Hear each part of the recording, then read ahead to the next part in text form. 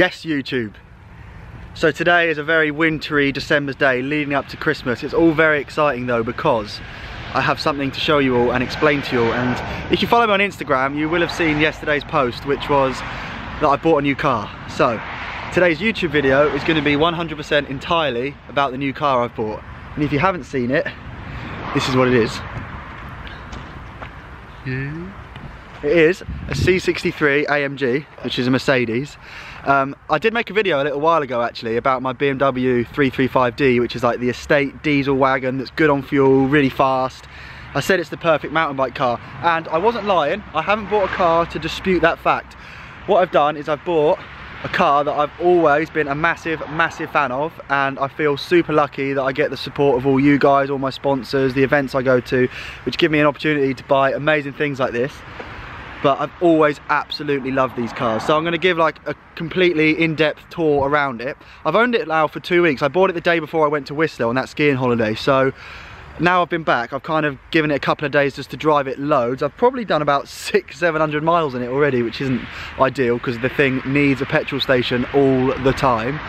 It's so bad on fuel, but so powerful, so fast. So I kind of like have a really good understanding of what I want to talk about the car now, which is helpful. So I'm going to kind of just, yeah, explain to you guys my thoughts on it, why I'm so excited to have it, why I chose it, etc. So I'll spin the camera around now and we'll have a little look.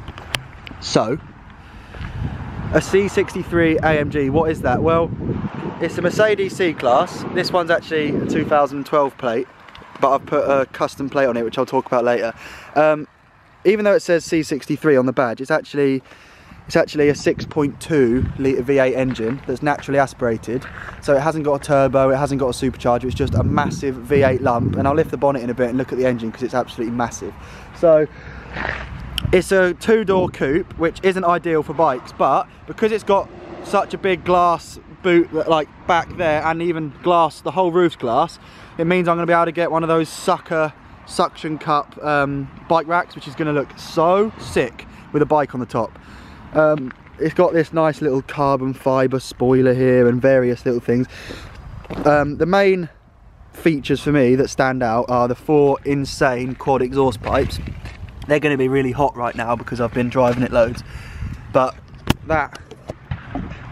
those exhaust pipes is where the pure sound of thunder and hell come from when you're wide open. So that's kind of one of the absolute main things about this car which stand out for me, is the unreal noise it makes. Story about the number plate. So I've actually had that for over a year. My girlfriend got it for me as like a surprise birthday present, which is so cool, because I was always looking around online for like private number plates, private registrations, and I found that one and thought it was really cool because I figured you can make it say evil as it does. And then I went to buy it and it wasn't online anymore, and I was so upset. And I remember saying to my girlfriend like, oh, it's gone, I can't believe it's gone, someone's bought it. And then my birthday came around and it turns out the person who bought it was her, so that was really cool. So I think, as well as it being a really loud, insanely fast, powerful V8 lump, the number plate just makes the whole thing look so much more fierce. What else can we talk about? So this one specifically is the performance pack, which means it's got uprated brakes with these big red brake calipers, so the brakes are more powerful. A few little bits of carbon fibre. Some of the internals under the bonnet are from the SLS, so they're like forged internals which can take more power if you want to make it into a bit of a project. And that is something I'm kind of thinking about. Like, stock, this car is unbelievable. Like, they're really famous, these. It's going to be the last ever of the big engine, naturally aspirated V8 cars. Cars are all going down now, being turbocharged, smaller engines. So to have a 6.2 litre engine, that's not going to probably happen ever again for Mercedes. But despite all that, you can do a lot of work to these. And I'm thinking maybe like this could become a project. Like, I could slowly come up with ideas of how to tune it, but if you know about cars, please feel free to tell me what I could do with this. But right now I'm so happy with it, but we'll carry on looking around the beast. So up front, it could look like just a normal C-Class, but there's such little subtle details that make this one look more fierce and stand out. So on the bonnet you've got these sort of humps, which you can see in there, and when you're driving it they actually look insane. Like, they're almost hard to see over, you're sat quite low. And then the wheel arches here on the AMG one are slightly wider, so the front end of the car looks the absolute business. I think it looks unreal. Down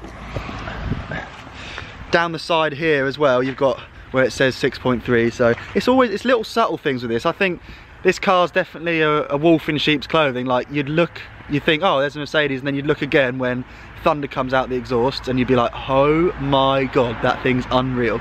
So I'm really happy with that. Like you can get, if you have a Ferrari, everyone sees a Ferrari come in, you know what it did, you know the deal. Whereas this one, like you could kind of sneak into a bit of a race and then destroy and wipe the floor.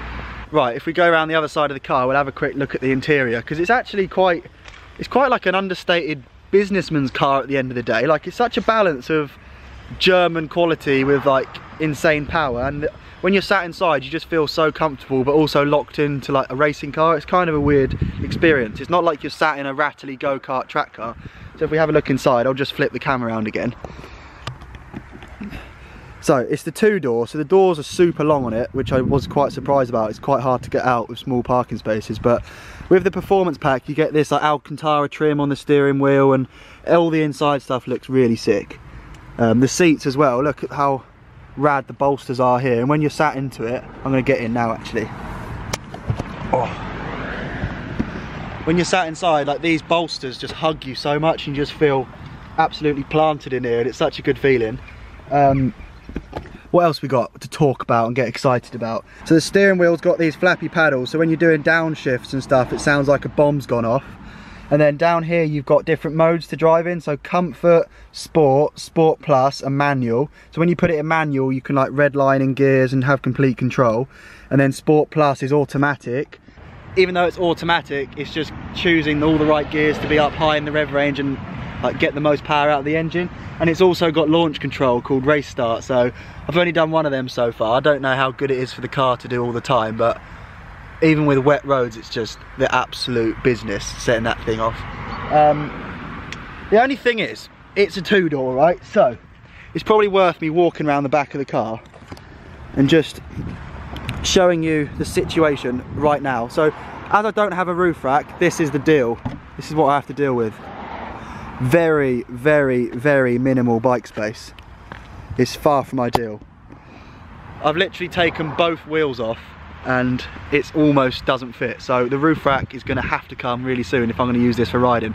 But I've still got a van, and that's something that I'm passionate about having. Like this is a really smart posh car which I want to keep nice, and then the absolute workhorse is going to be the van. And I'm trying to figure out actually maybe a bigger van for the winter, so I can do things like motocross, throw my pit bike in more.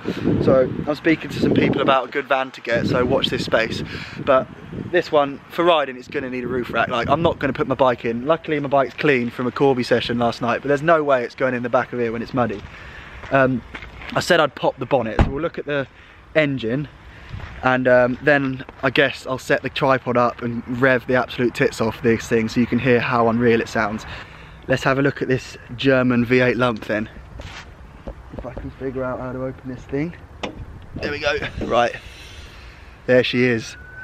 And all of these AMG engines are hand built, so whether it's C-Class, an E-Class, an SLS, the V8 or the whatever, German hand built AMG engines all come with a signature from the guy who built it. So this one's Jochen Jetterhorn or something like that.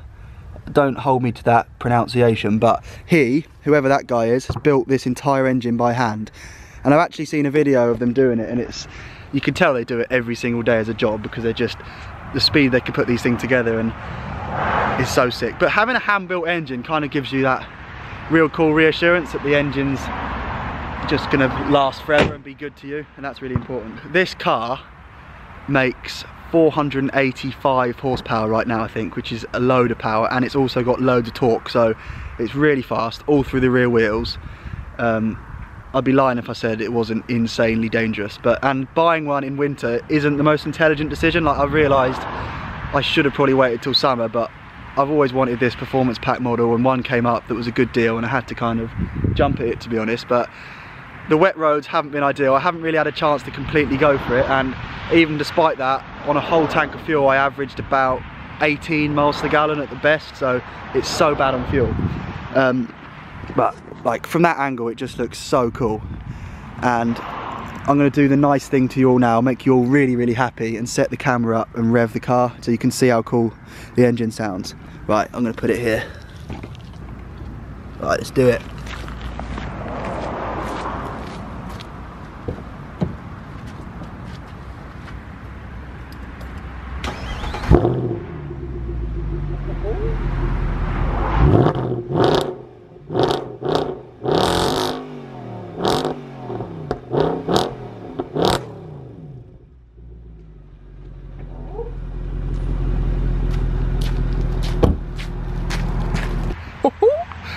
sounds absolutely insane. But I'm not going to do that all the time. I'm not going to be a guy that sits in car parks revving my car next to McDonald's, but I just wanted to show you what the V8 sounds like and why it's just my favourite engine in the whole world. So, I hope you enjoyed today's video. It was all about my car, and I just want to kind of share that with you and make you understand why I love this car, why I chose it, and that I really appreciate all you guys' support, and that's the main thing. So if you enjoyed today's video, that's amazing. Give me a thumbs up if you did. Comment any ideas for this. If you think put the bike on the roof, or you got another method of maybe moving my bike around, don't just say get a van. I'm thinking about that. It's on the cards. We've all sorted about that. So yeah, give me a thumbs up if you enjoyed today's video. Comment away. You're all absolute legends. If you subscribe, you're an even bigger legend. I love making YouTube videos. Thank you so much, guys. And yeah, if you want to subscribe, click here. See you in the next video. I'm at Brink Bike Shop now. I'm about to get my dirt jump bike all tuned up, so keep an eye out for that, and see you in more videos to come. Legends.